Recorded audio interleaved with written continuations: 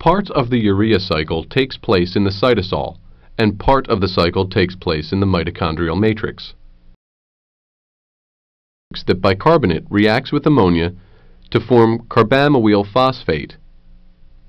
Reaction of ornithine with carbamyl phosphate gives rise to citrulline, which moves from the mitochondrial matrix to the cytosol.